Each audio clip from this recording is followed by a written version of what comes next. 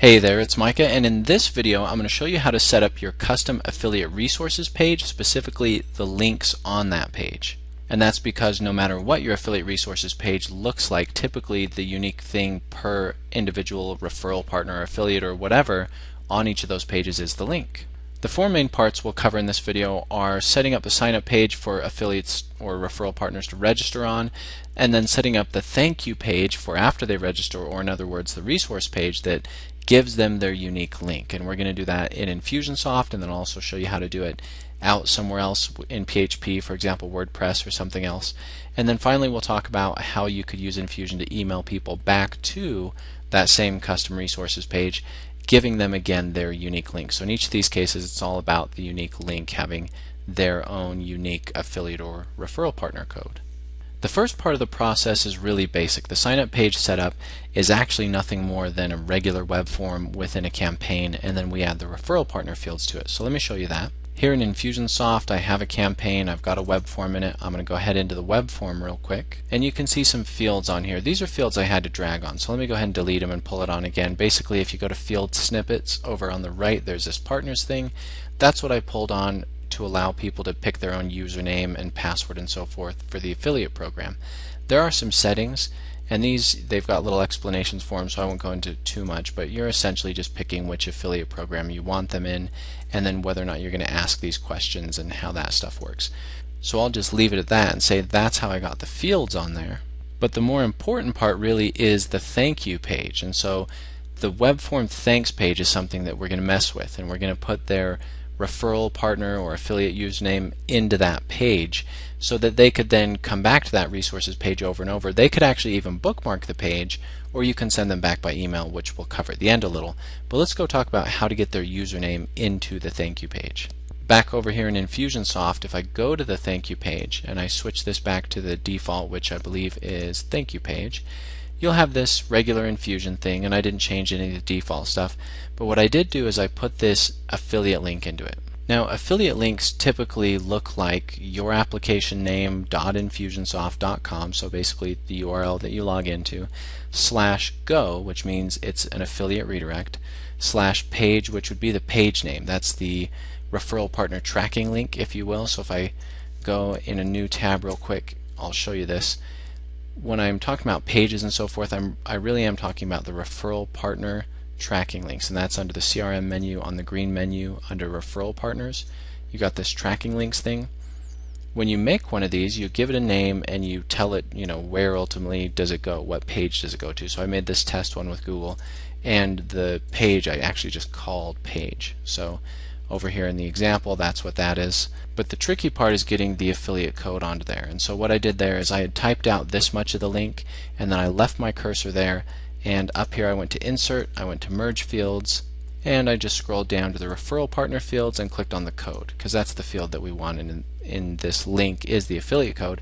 Now whenever you do this, you got to be really careful, because this is the text of the link, but I'm going to go ahead and copy the full link text because I need to make sure that the actual link address is set properly. So if I click link there and I paste that in, you can see that the full thing is in there now, and I'll go ahead and hit insert update, and it should be fine. You can always put your cursor back on and hit this to check to see what it was.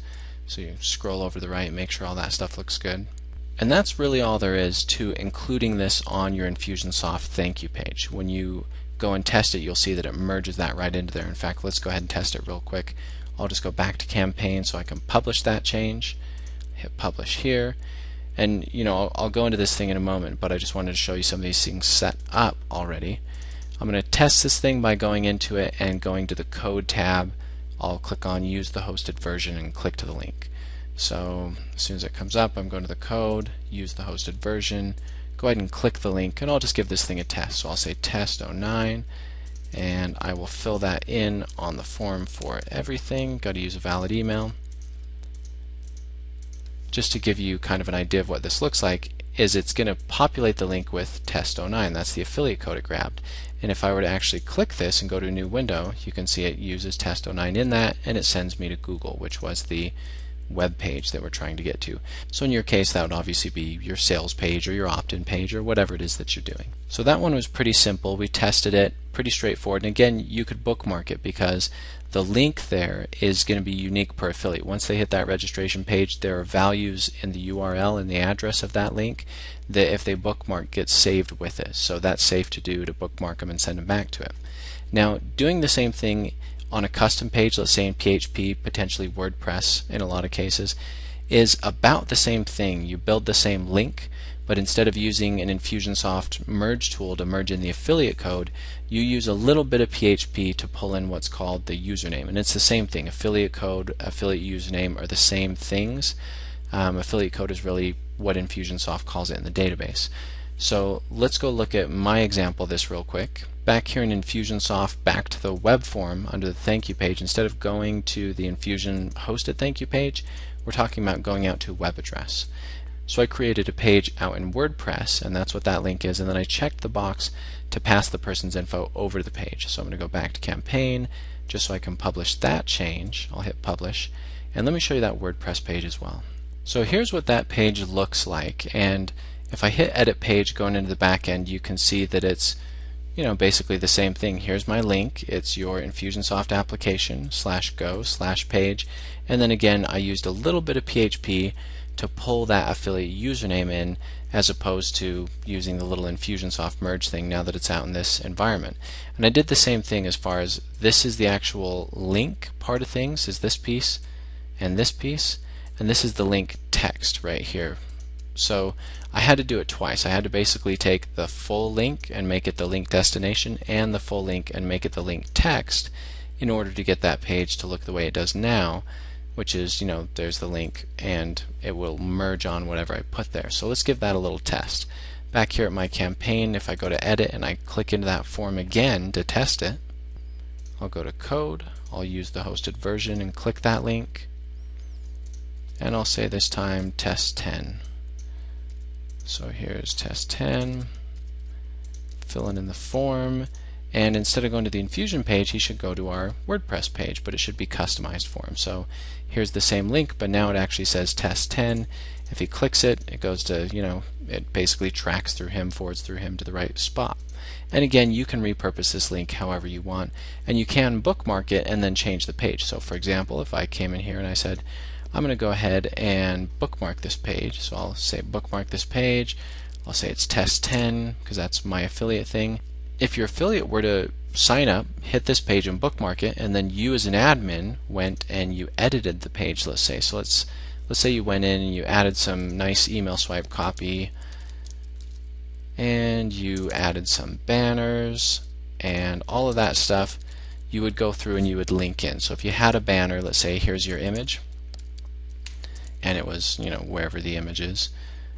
So there's your banner image. All you're doing to that thing is you're wrapping it in the same link. You would say, okay, here's my link around my image, and there's the close of my link. And I know not everyone knows HTML, but if you do your own custom page, you're going to have to do a little bit of this stuff or get someone to do it for you. But that's the basic gist of it.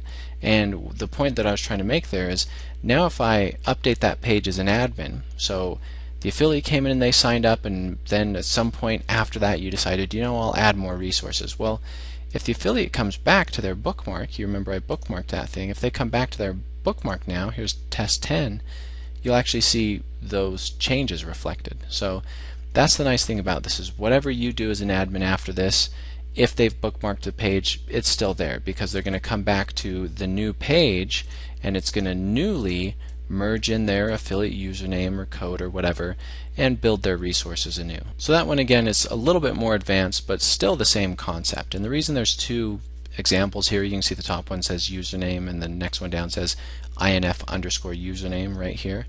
The reason for that is the old system, basically a legacy web form, if you happen to be using one of those, would do username, and then a campaign web form would do this INF_other_username. And like I said, you can bookmark that. Now finally, let's talk about how you would email people back to that same resources page. So they signed up, they hit the page, let's say they didn't bookmark it, and you wanted to follow up and say, hey, here's your page again, or we added resources to it, or whatever. Here's how to do that. Back here in Infusionsoft, I'm going to go back to the campaign, and I added a sequence on, so obviously there's the web form. I added a sequence, I connected them, and in the sequence I just put a very simple email. And all I really did in the email, it's actually very similar to the Infusion hosted thank you page we just messed with, was the same thing. I built the link, I put my cursor here, I went to insert, and I merged in the affiliate code, and then I made sure that was also part of the overall link, meaning that the link itself also was ready to merge in the affiliate code if you go all the way to the end. So as far as emailing them back, it's almost the same thing. You just make sure and merge their affiliate code into it when you want to send it back to the custom affiliate resources page. I hope this video was helpful. I know it was a narrow focus just on how to move the link around, but I wanted to make sure that was really clear. You can use that link now, like I said, in all sorts of different ways to give your affiliates resources, as long as it's always customized with their unique thing so they know they're getting paid. That's really the important part. Thanks again for watching. Have a good one.